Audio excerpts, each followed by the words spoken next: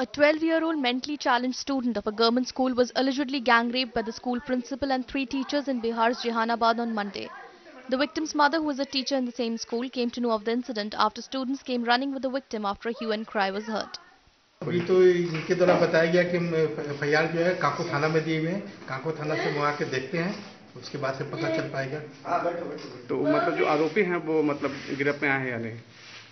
अभी तो एफआईआर ही मुझे नहीं मिल पाई है, इसके बारे में आगे विस्तृत अनुसंधान के बाद ही पता चल पाएगा।